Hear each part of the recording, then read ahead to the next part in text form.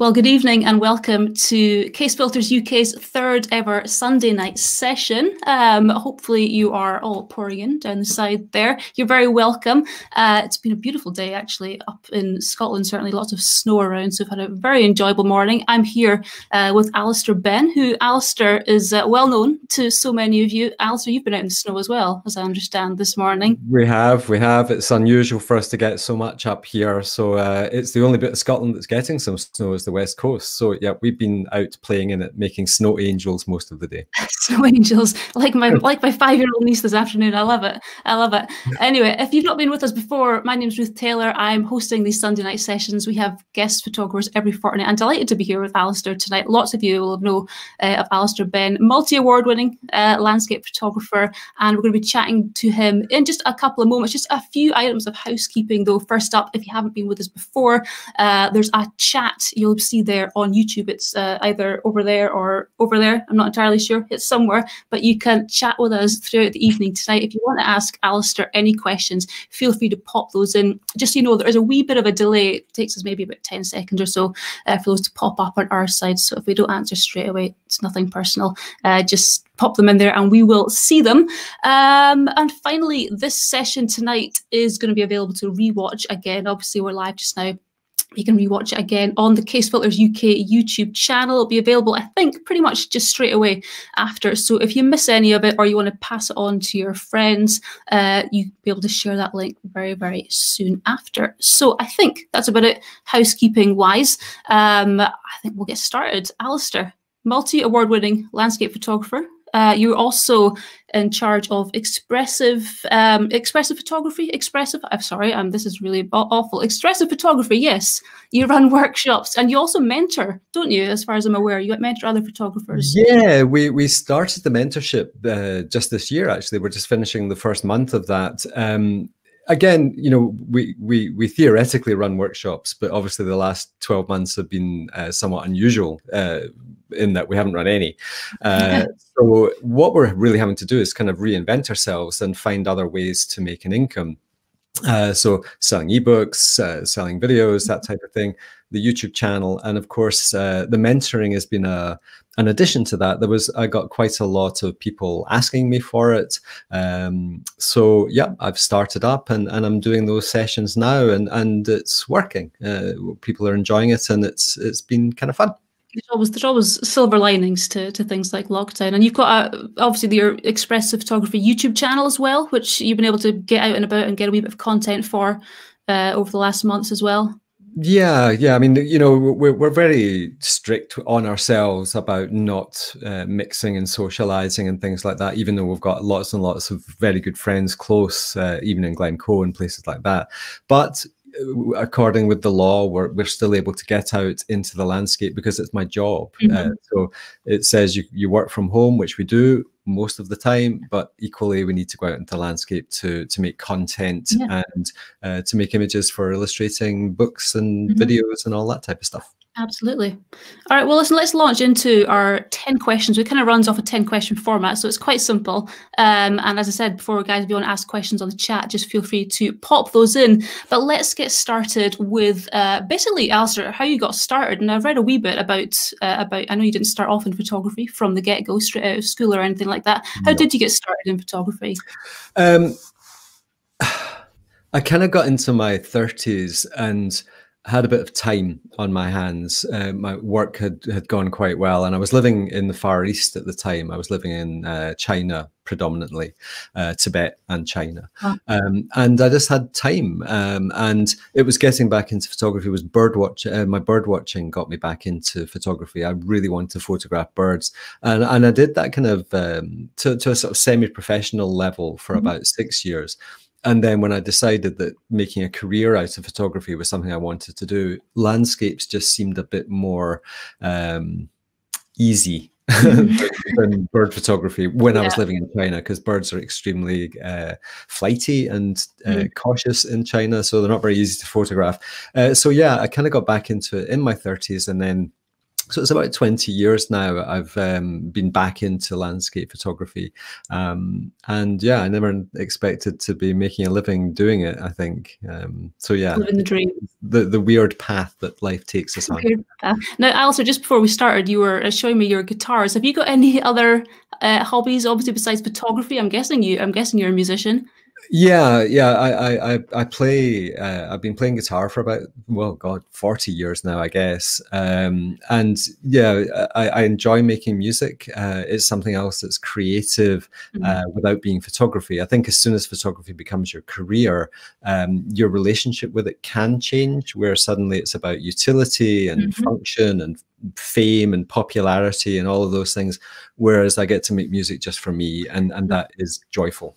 Yeah, I completely agree. A little bit of the joy is not, it's not all sucked out, but you're right. Once you have to do it for a living, it's not quite the same, is it? Well, you have to balance it. You know, you still sometimes want to enjoy it. You know, running a business is business. You have to have a business brain, and you have to you can't just go out and make photographs. I mean, that's not what being a professional landscape photographer is. It seems to be the most untrue myth, is that landscape photographers just go out and make photographs all the time. I spend 80% of my life in this office. So yeah. The old 80-20 rule. Favorite shooting conditions, Alister? I mean, I've noticed, I've been having a wee flick through your gallery, and it seems to me that when you're shooting, it's always about the atmosphere that an image portrays. What are your favorite shooting conditions? I do love atmosphere. I think fog and mist are really friendly elements. And I think people respond to atmosphere really well because it can summon up so many different emotions. Great light is easier, I think, to give impact and to get people sucked into your photographs. But yeah, I think you know, you can convey so many different emotions: melancholy, calm, tranquility, all of those kind of nice things. So yeah, I think atmosphere is a good one. So you spotted that straight away. I absolutely did. It was fascinating, actually. It's fascinating what you can learn from someone just by flicking through their photographs with a notepad and just, you know, that's true. Yes, realizing, you know, what they enjoy doing. I mean, on the same vein, you know, you make nearly all of your landscapes I've noticed so far seem intimate.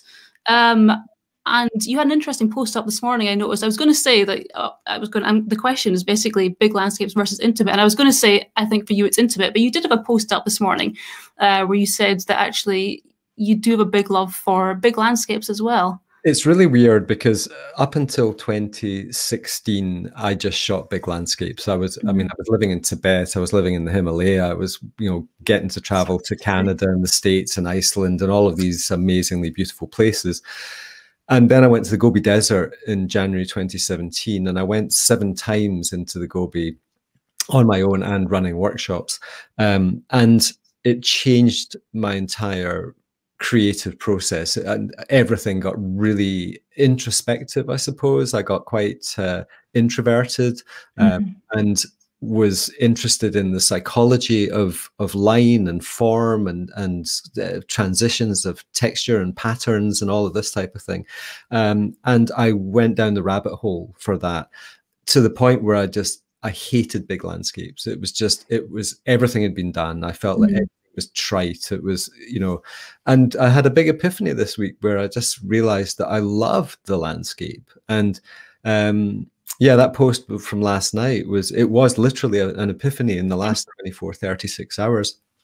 I was out on the west of Scotland yesterday and was just looking at the mountains rising up out of the fog covered in snow. And I just thought, yeah, that's a big landscape. And it was a bit of a shock to sort of realize that I still had a love for that. And then today I was out in my 12mm prime photographing, well, a very famous Scottish mountain covered in snow with ice patterns in the foreground and stuff. So yeah, I've rediscovered my wide-angle lens mojo. It's fascinating. You swing so far one way and you get so sick of something, but actually, you know, having it swing back to the middle and getting that balance again it's an interesting place to get to. The thing with my work is it has to be ethically sustainable. It has to be morally sustainable. We have a responsibility to the landscape, whether it's in Scotland or anywhere else that we travel. Of course, we're not doing that now, but we have a responsibility to treat the landscape with care and consideration and nurture it, not just use it as a resource to make our photographs to get popular and so forth. So I'm a big advocate of the nature first principle, for example. And I found it harder to rationalize shooting dramatic, iconic locations with the impact that every footfall has on those locations versus shooting anonymous woodland on the west of Scotland that nobody knows where it is. And you're not going to get that footfall. And you know this on Sky with famous locations, that the impact of every footfall can be severe. So it's balancing that responsibility to the landscape with shooting what I love to shoot. Yeah, absolutely. Andrew's asking on the chat there, isn't the big landscape just as valid from a documentary perspective, for example, to show the viewer what the location looks like? Absolutely. You know, I think what someone commented on that post that you were referring to, and they said from the tiniest leaf to the moon and everything in between is fair game for the landscape photographer. And I thought, yeah, that's absolutely true. And it doesn't matter if you're getting fascinated with frost over an oak leaf, or the way water's flowing over a striated riverbed, or it's the buccoletted moor on the west coast of Scotland covered in snow like I was shooting this morning.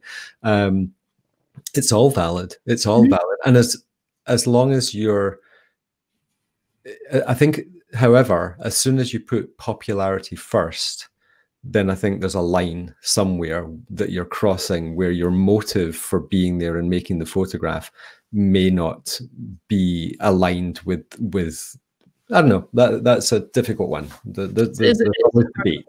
Yeah. Pamela's asking where you're based, Alister. We're in the west coast, so we're kind of out in the Ardnamurchan Peninsula, which is the furthest west part of the Scottish mainland.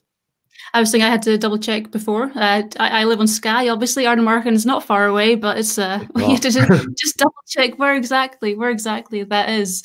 Oh, Pam says he's just answered that. Yeah, yes, he has. So there we go. Post processing, Alister. Now, I've mentioned before that you seem to value mood in your images over other things, and I've noticed certain images. There was one of the woods. In fact, there was a couple of versions of it. You're not tempted to lighten shadows and things, you know, to make it more to more balanced. Are the emotions that you try and elicit, does that what dictates your approach to post-processing, or what is your post-processing kind of mindset? I'm a very emotional person. I would say I'm unusually emotional, and that used to manifest itself in periods of quite deep melancholy, and the other end of the spectrum was this sort of manic joy and energy and enthusiasm. And I feel that photography is an expressive thing, which hence the expressive photography. Photographs, the old adage that a picture can paint 1,000 words.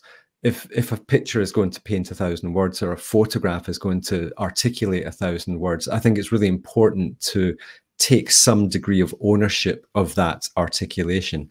Now, what I don't do is have any form of repetitive processing. So I don't start with setting black points and white points and raising my shadows by 100 and taking my highlights down by 100 and doing this or that, or hitting preset buttons or anything like that. Every photograph is an individual, and it's a function of two things: the photograph itself, the raw file, the data, the subject, the atmosphere, the kind of geometry and color that's natively in it, and then who we are at that moment in time when we sit down. And it's how we process our images, because you can darken it by 2 stops and it becomes a very deep, moody, dark, and sometimes menacing photograph. And you can lighten it by 2 stops and it suddenly becomes joyful and airy and light-hearted and much more relaxed. So I believe processing is an expressive articulation of how we feel.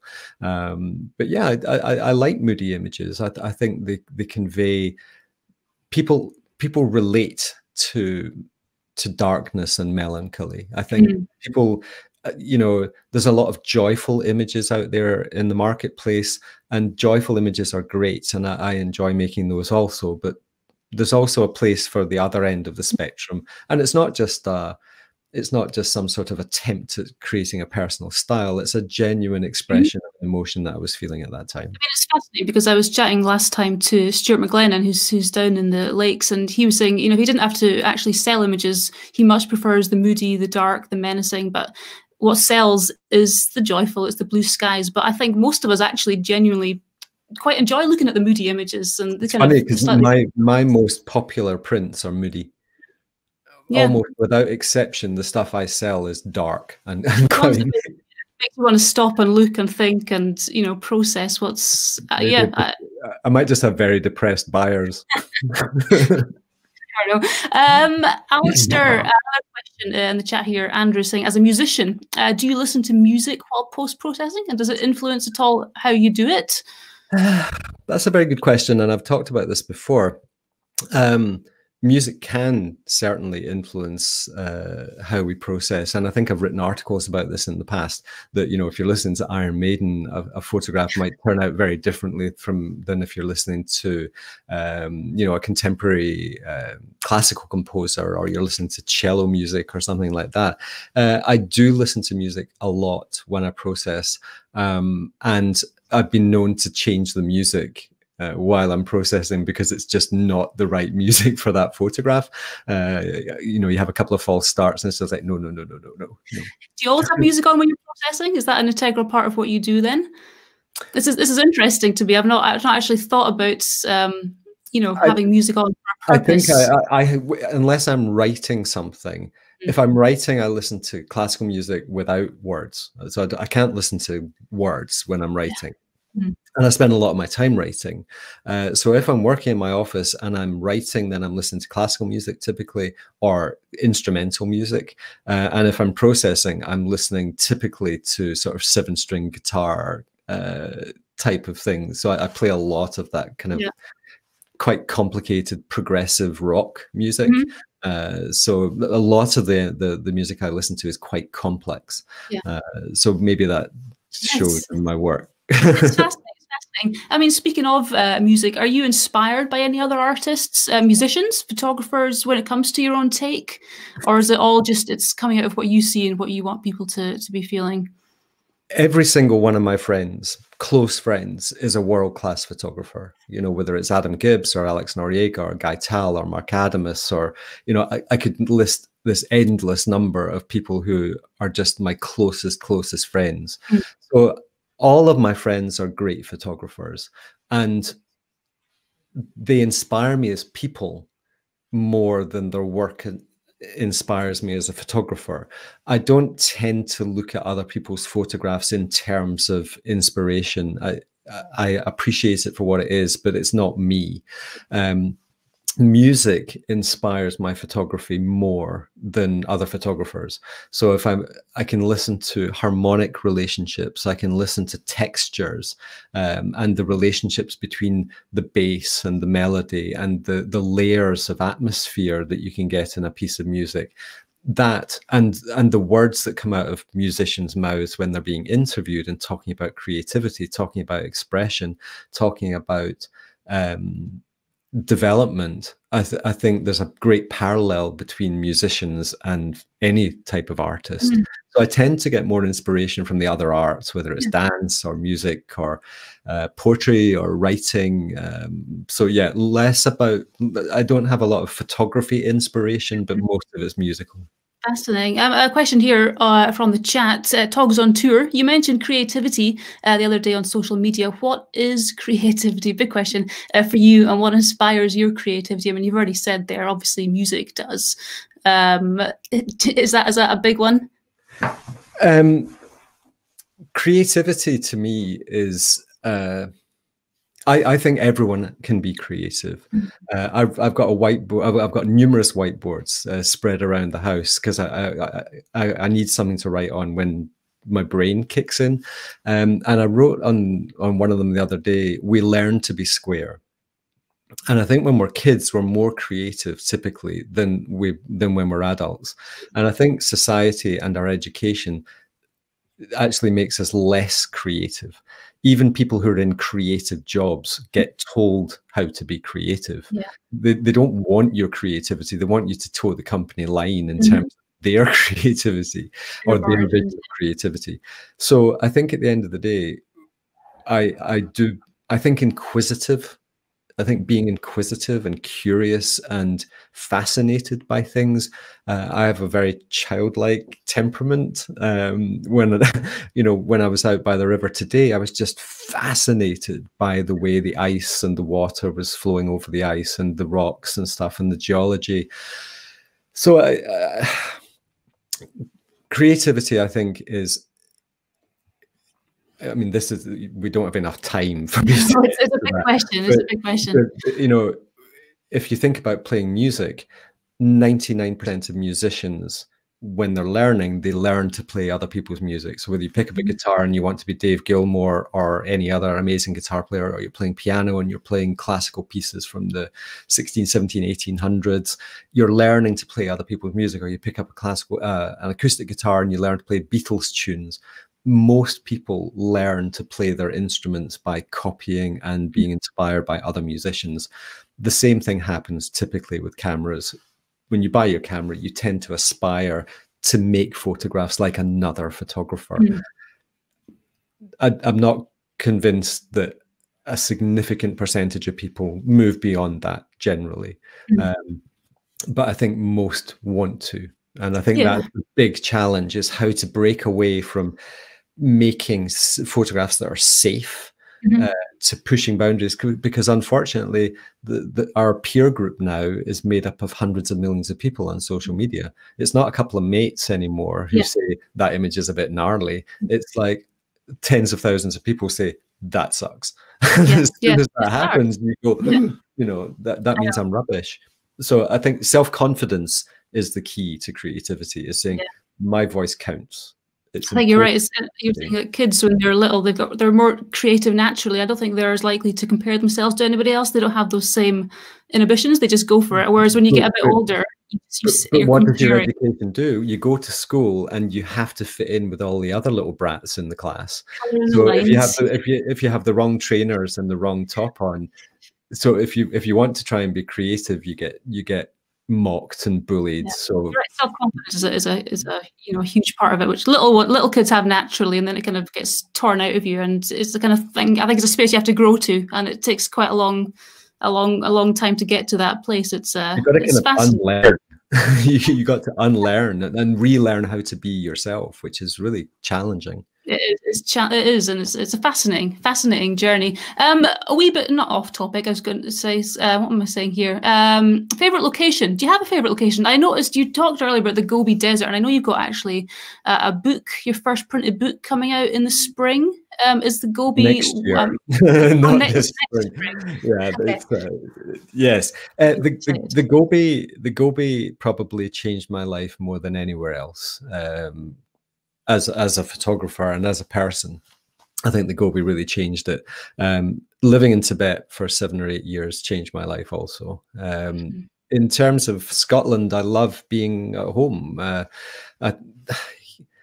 That's a really tough question, because I think my favorite place is literally where I am in any given moment, and that feeling of enthusiasm and excitement to explore and to kind of get on with it. Having said that, I went for a walk in a wood this afternoon and I hated it. It was so awful. It was so that was not a favorite location. What was wrong with it, as a matter of interest? It was slushy snow, slushy. Very, very, very, very busy forest, and absolutely nothing that even I could photograph. Snowy forest, you want it to be quiet and silent and still and ethereal. You don't want people and slush. That's just... There was no people, but it was just really, really busy with trees. Oh, yeah. Fair dues, fair enough. Do you have a most memorable moment in photography? I'm guessing maybe the Gobi again. I know it's one of the most pivotal moments. Photographing the Milky Way over Mount Kailash in Tibet was a key moment. Photographing the Milky Way over Mount Everest was a really memorable moment. Yeah. I've had more than my fair share of incredible, memorable photographic moments. I basically think that every time you push the shutter is your diary of engagement. Yeah, that it's like every time you push the shutter, you're basically saying, I am very into what I'm looking at right now. And I think that's something I try and do as often as possible. But yes, obviously I've been to some incredible places and seen some amazing things. A question in from the chat from Paul Bonito. Brooke, what's your approach to competitions? Do you shoot specifically for them, or do you use what's in your archive? I entered my first competition in 2012 and I won it. And No pressure. I almost decided to quit competitions after that because I thought I've got 100% success rate. Exactly. And I entered a few for the next few years. And I think the last time I entered anything was about 2017, something like that. It's about 4 years now since I've entered any competitions. And I don't intend to start again. I think that it's a bit arbitrary sometimes who wins these things, and I think I don't make my photographs to be judged. I think as a better, worse type of situation. So yeah, I'm not desperate to enter any more competitions. I found it's one of those things, you like you say, you enter, if you win, it's, you don't often see the kind of more popular names entering again. It seems to be, you know, you win it once or twice, and I don't know, is it are you full? Is that it? You're over it then? No, I think that most competitions. I had a big conversation with Adam Gibbs about this on my YouTube channel not so long ago. Actually, we were talking about the International Landscape Photographer of the Year competition, which was announced the winner a couple of months ago. And you know, all photography is valid. It's all amazing. You know, there's so many amazing things out there, but a lot of photographs that do well are from incredible locations in amazing light and processed to an inch of their lives, because that look is very, very popular. It's just the majesty of the landscape and the skill of processing them to make them look so amazing. And if you don't have access to that type of landscape, then you're at a distinct disadvantage. You know, it's very difficult to go down to a local marsh in Sussex or somewhere like that and try and win a competition when it's flat and you've got reeds and a couple of clouds. It's so I just feel education is my primary focus. I want to help educate people in terms of how to be a better photographer, how to be a happier photographer, how to be an expressive photographer. And I think competition is, you can sometimes take your eye off the ball because you're making images to be popular. You're making images that are going to win.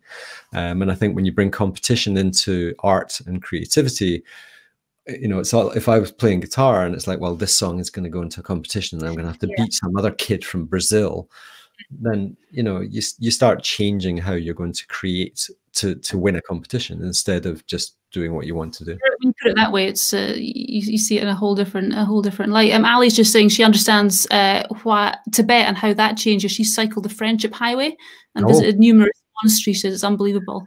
That's quite a cycle. I've seen people doing that, you know, going past on a Land Cruiser and just looking out the window and just thinking they are mad. So it's up at over 5,000 meters on a bicycle is hard work. Yeah, so I believe it is. Do you have any top tips for anybody who is just getting started in landscape photography? I got this one recently, and I said, don't believe anything you read in the top tip. That was my top tip. I like that. If you're just getting started in landscape photography, I would say that point your camera at things that you're fascinated with. Absolutely. Learn the difference between craft and vision, which is that if you see something and you want to manifest that, then you need to learn how to manifest that. So there's a certain amount of craft with the guitar. It might be how to tune it. It might be, you know, how to put the strings back on or how to play a chord. You need to learn those things if you want to write songs. And equally, if you want to make photographs, you need to understand the tool. So reading the manual is a pretty good place to start. I would be wary of diving too deeply into rules. And I've had big discussions with this over years and years about this. I've never been a great rule follower. And some people say that the rules help you to get better quicker. But unfortunately, they also teach you how to be the same as everybody else really fast. And it's very hard to break out of that again once you become template oriented. Yeah. Once you start looking at the landscape in a certain way, it can be very difficult to break out of that. I mean, I think some people have a natural eye for the landscape, and maybe to them rules are easier to kind of ignore from the get-go. But you're right, sometimes at the beginning, having those rules there as a template, as just kind of a tool to kind of springboard off. And then once you get a little bit more comfortable, then, you know, absolutely rules are made to be broken. Yeah, I've had loads of conversations with people like Guy Tal about this. I mean, he's a real academic photographer. And a rule's only a rule if it works. You know, I mean, I've got loads of photographs that don't follow any rules, but they still work as photographs. And you can rationalize anything. It's just I prefer using the word consequences. There's consequences of everything we do, and the consequences either make people feel ill or they make people feel joy and happiness. And there's a spectrum of how people react to our work. But sometimes it's not written down anywhere that photographs have to be beautiful, pretty, and calming. Yeah. They can be angsty and tense and claustrophobic and melancholy. Now, you try making a rule to describe that, but it still works. Yeah. All right. So top tips, ignore the top tips. I like it. Never believe top tips. Anyone that says, you know, the top 10 ways to become a great landscape photographer. I mean, it works on YouTube, doesn't it? It's pretty much all you see photography related. Photography tips. And there's something I think in our psyche that wants the kind of you know, the quick nugget, the short, snappy, you know, tip to just get somewhere faster. My top tip here's my top tip. Getting where you want to go requires effort. Yeah, and anything that gets you there faster and it is somehow a substitute for effort is basically it's the classic selling your soul type scenario, because less of you is going to get to the destination because you're eroding yourself by listening to all of these shortcuts. So don't bypass the process. If you want to go with shortcuts, that's great, but you're not going to be you when you get to the destination. If you put the time in, put the effort in, and serve your time, then there's going to be more of you at your destination. A question in the chat again, Alister. What is the most important thing that photography gives you? An income. At the moment. I know that's not what the question means. You're getting all the hard questions tonight. It serves. I'm doing the thing that I'm meant to do, which is I believe I'm doing this because I have something to offer, not just the marketplace or arts or whatever, but I'm so wrapped up in the psychology of personal development and overcoming a lot of these barriers, and people not having a lot of self-esteem, or they don't have a lot of self-value about themselves, or they've been living in abusive relationships and they're being told that their opinion doesn't matter, or they suffer from anxiety or depression or panic attacks.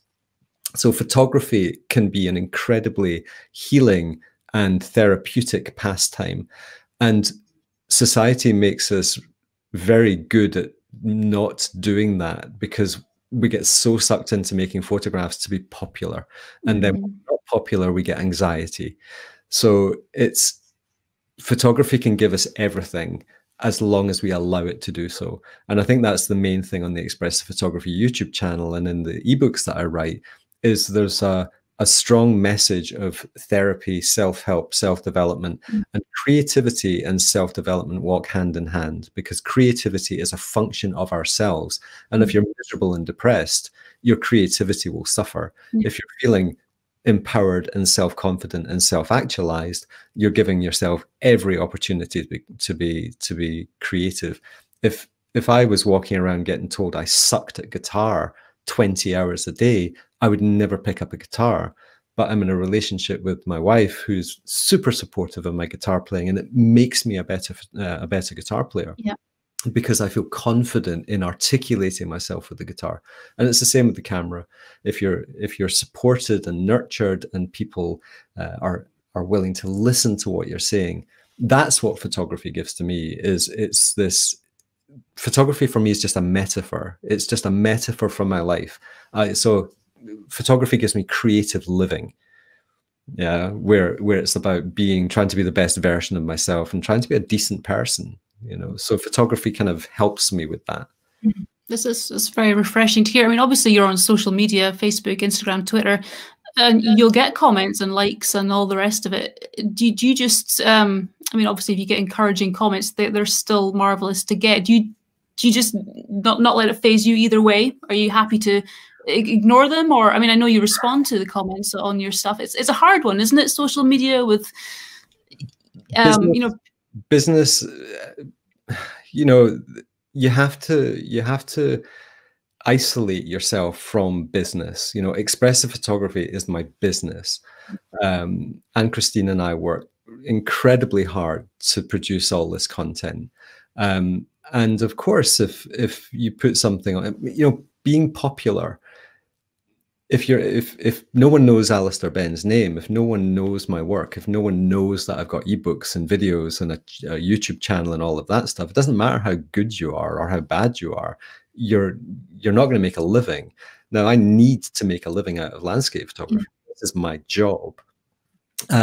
So a certain degree of popularity is required. Now we've crossed that threshold now where we have a significant number of people who support our work, and that buys you that comfort zone. I'm very, very fortunate that I get precious little abuse. I get very, very, very few trolling type incidents, and I don't get very many, if any, these days, negative comments, thankfully. I know some of my friends get horrible abuse online, especially the women.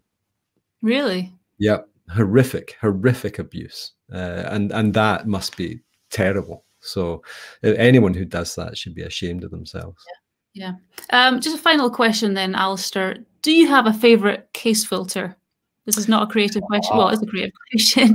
Do you have a favorite? It's funny because I know this is a case show, but I got bombarded with filters from other manufacturers for a long time, with people wanting me to represent them, and I always held off because I was never 100% happy with the product.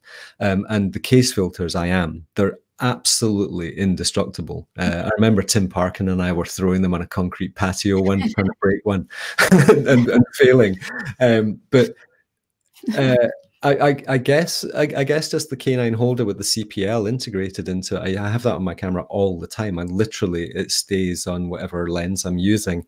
I really like the 3-stop reverse grad, and I tend to use a 6-stopper more than anything else. So the 6-stopper and the 3-stop reverse grad are like my go-to combo, I suppose. Yeah. Question from Horia. So just talking about social media we were speaking about there. It says, do you miss the good old why take days? Yes. I'm not sure what that is, but I'm guessing you do. In 2011, myself and our Rafael Rojas, we started a nature photography website called Why Take, and it was a celebration of nature photography. So there was landscapes and macro and birds and stuff like that, and it was a community. It was just like a bulletin board plus a very, very beautifully designed website. And yes, I do miss it because it was something special. We built something that had huge amounts of integrity, but we got hacked. And the money it was going to cost us to try and keep the hackers out was just horrific. And also it was so time consuming. I mean, I was trying to build my workshop business at the same time. And, you're talking 15, 16 hours a day trying to run another website. So it was really difficult for that. But yes, and if it's Horia, who I think it is, then yes, I do. And yeah, I'm looking forward to the next time we get together and have a pint. Fantastic. One of these days we'll be able to move again. Alister, I think that's about all we've got time for. We mentioned obviously social media websites before.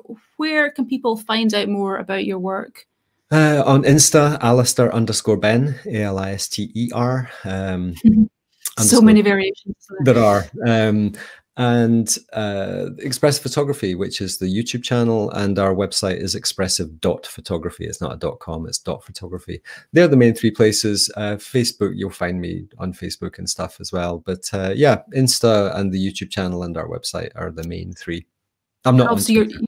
Your book, did you say next spring your book on the Gobi is coming out? This is your first printed book, I heard you say. My first photo book, yeah, it's my first printed photo book, and I'm really excited about it. I'm talking to the designer this coming week.